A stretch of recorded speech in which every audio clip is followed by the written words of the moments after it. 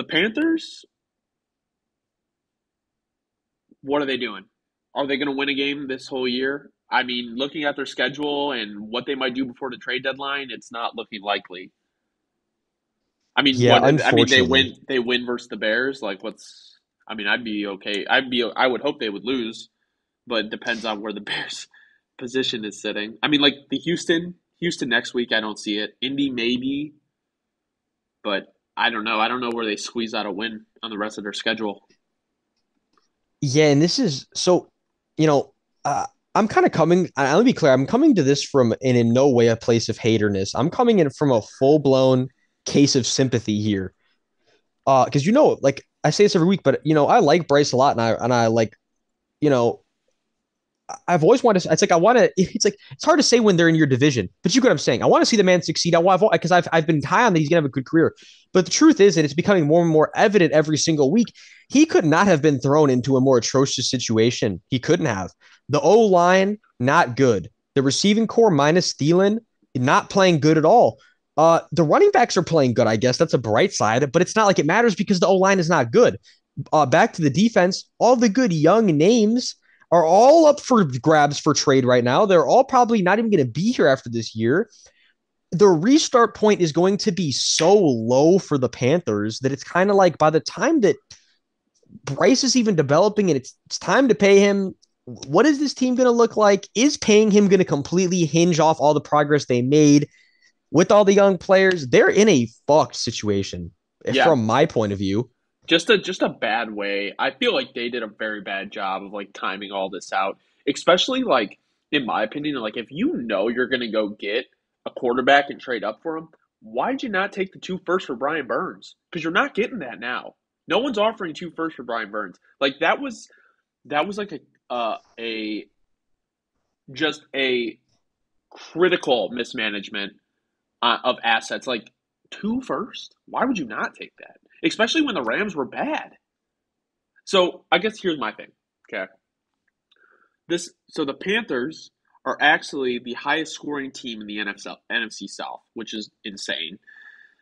But they actually played okay this game.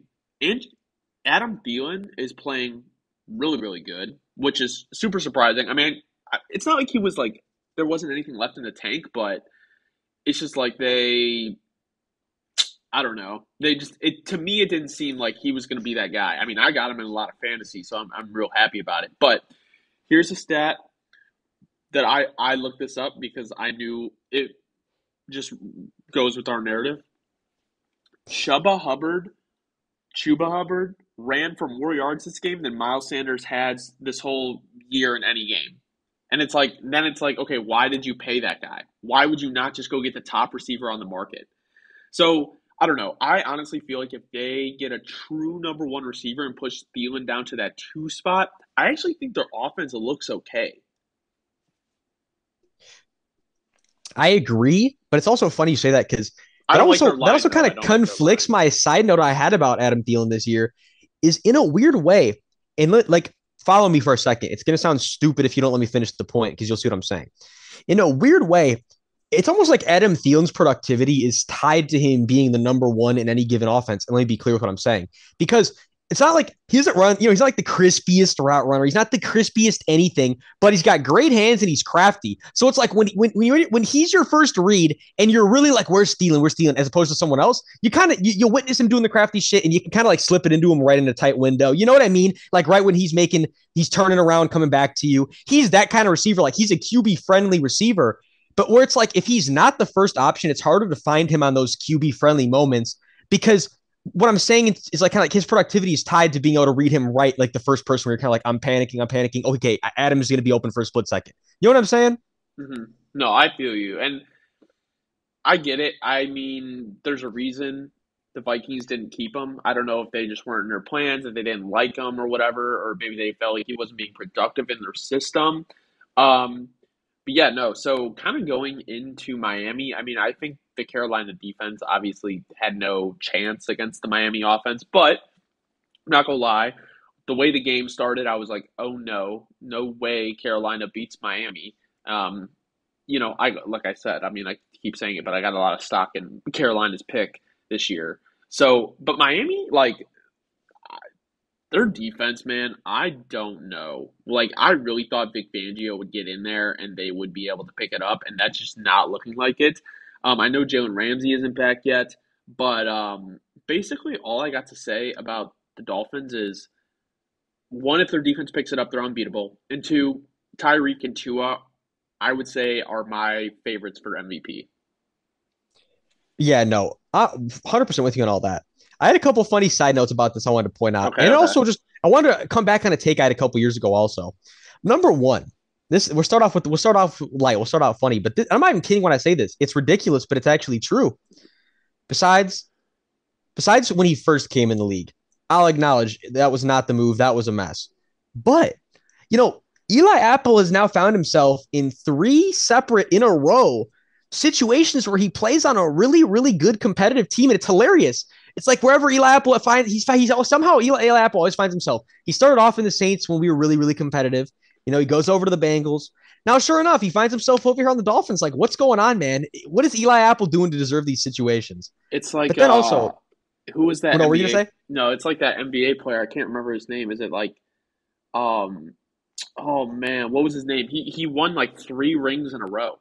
Like he played for Golden State, he played for Patrick Toronto. McCaw. Yes, I knew it was Pat. That's I hilarious. had Patrick McCaw in my head, and I was like, I don't know, that doesn't sound right. But yeah, no, Pat McCaw. Yeah, so that's funny, bro. I noticed that too. That it's so random. But then yeah, so take I want to come back to it. Let me be clear. I don't even know if the audio would still exist of this. This was literally like a couple years ago at this point.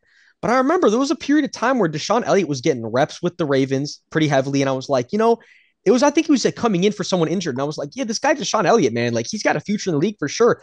Ended up getting injured. He wasn't getting the reps anymore. I kind of like lost track of him. I didn't really know where Deshaun Elliott went.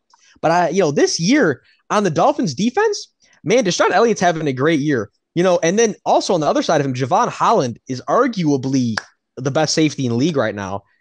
This Dolphins secondary, once they get Jalen Ramsey back, man, my main point is like the Dolphins are going to be competing with anybody. I know the Bills game looks bad right now, but like I'm saying, I think having Jalen in that game would be a lot would make that score a lot different. Would the Dolphins have won? I'm not saying that. I'm just saying, come playoff time, you know, when everybody's really juiced up, we know the Dolphins are going to be such a tough assignment for anybody. Yeah, yeah. I mean, regardless of their defense, you have to contain their offense, which the Bills did. So But maybe this, people, yeah, I don't know. I don't know. I We think, can talk about the Bills later, but they're just all over the place. okay, and like last thing I just want to say real quick too, though, and I know you're feeling the same way as me. Look, everywhere else on the O line is it's kind of like they've come together. They kind of, this unit's kind of established itself, right? But the center and left guard, like especially Eichenberg, man, the interior, the left side interior, it's like it's more than shaky. It's like we need to figure this out because it's the one glaring atrocity on the roster right now, and it's really hard to win a Super Bowl when you can't count on two of your guys on the interior. So maybe keep an eye on the Dolphins for a big trade, a big signing. I don't know what it's going to be, but definitely something because the truth of the matter is I don't think they're going to be able to make the bull run if they keep one. You can keep one of them starting, but you got to either move Eichenberg or win. It's not going to work. One of them's got to be on the way outs right now. Yeah. No, I Dolphins have some issues to fix. They're definitely still one of the top competitors in the AFC, though.